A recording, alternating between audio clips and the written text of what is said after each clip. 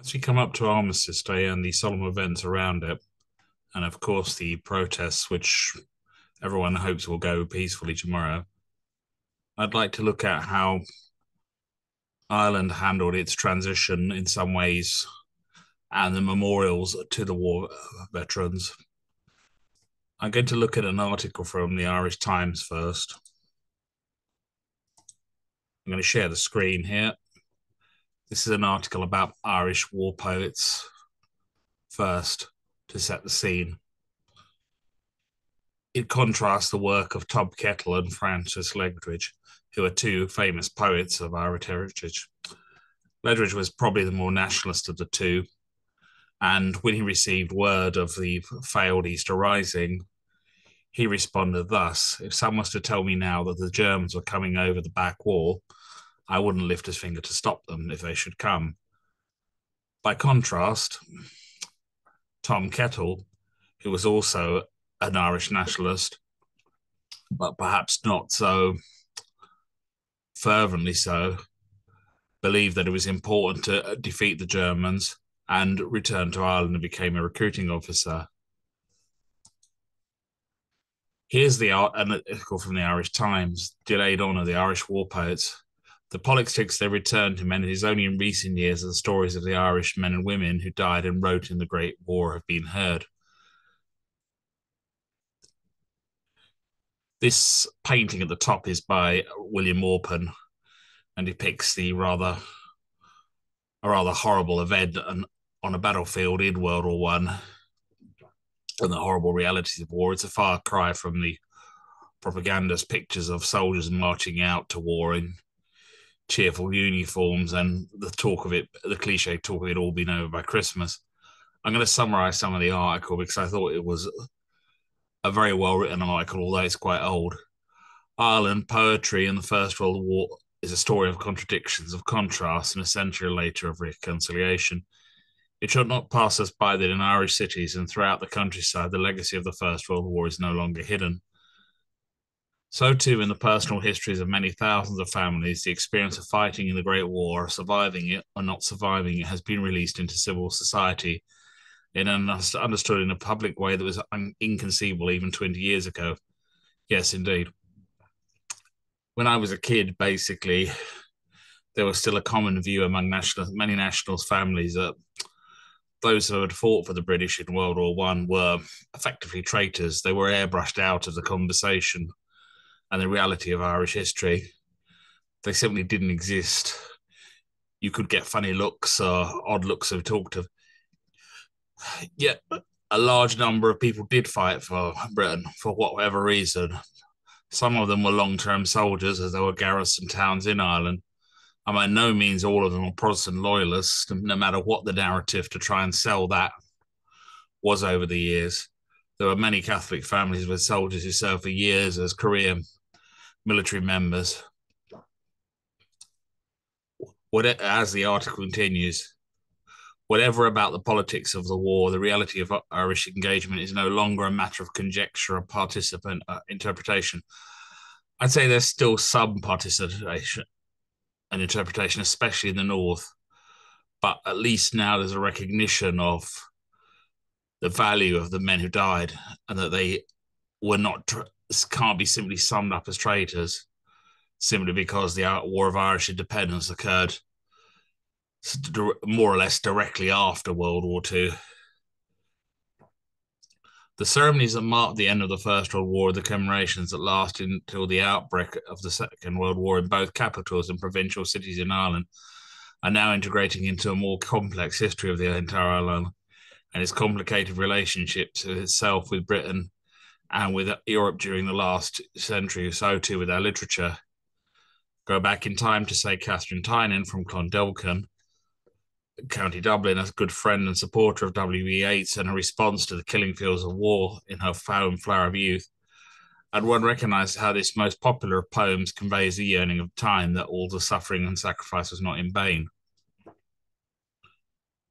Heavens thronged with gay and careless faces, new waked from dreams of dreadful things, they walk in green and pleasant places, and by the crystal water springs who dreamt of dying and the slain, and the fierce thirst and the strong pain.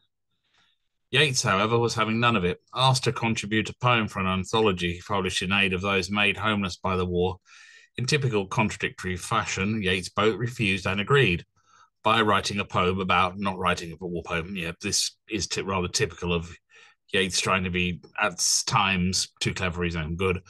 The six-line poem on being asked for a war poem begins. I think it is better that in times like these, a poet's mouth be silent, for in truth, we have no gift to set a statesman right. This bit further on, where Yeats starts talking about Wilfred Owen and rejects Wilfred Owen as a revered sandwich board man of the revolution, actually disgusted me somewhat. Um, it was an attempt to be just ridiculously clever for its own good, especially when Yeats goes on, they may suffering their own. I have rejected these poems when he's talking about Wilfred Owen's poems. Passive suffering is not a theme for poetry. In all the great tragedies, tragedy is a joy to the man who dies. In Greece, the tragic chorus danced. The problem was the chorus in World War One was a chorus of machine gun fire, blood, and artillery, and men moaning as they died. And Mr. Yeats seems to be again attempting to be far, far too clever for his own good there, whereas Wilfred Owen stood there and watched men die, whereas Yeats did not.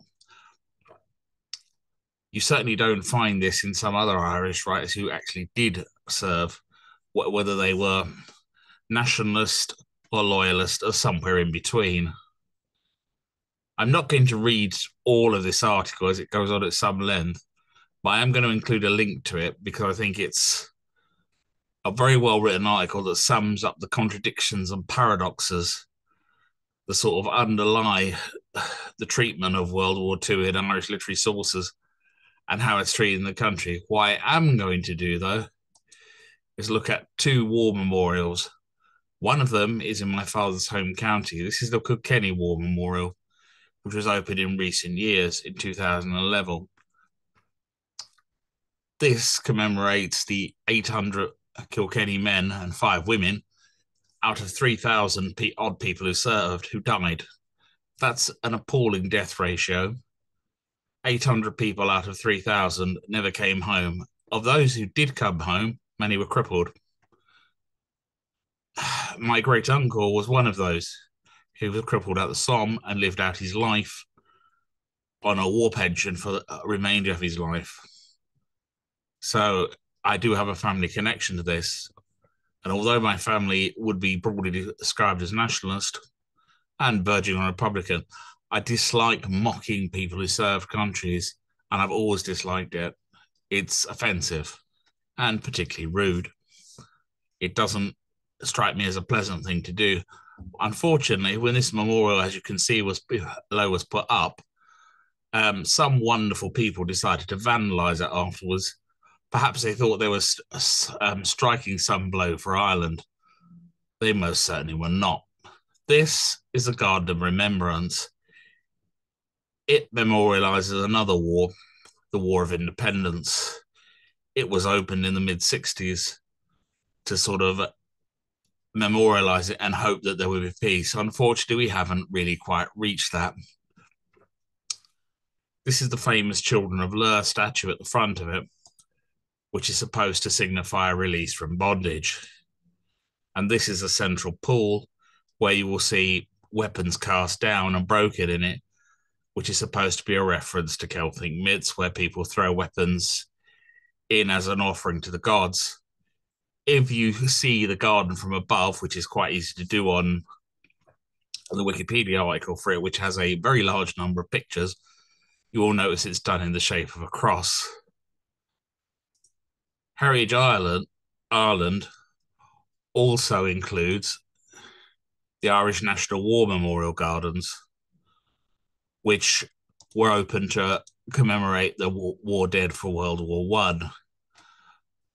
They were built with 50% British and 50% Irish help.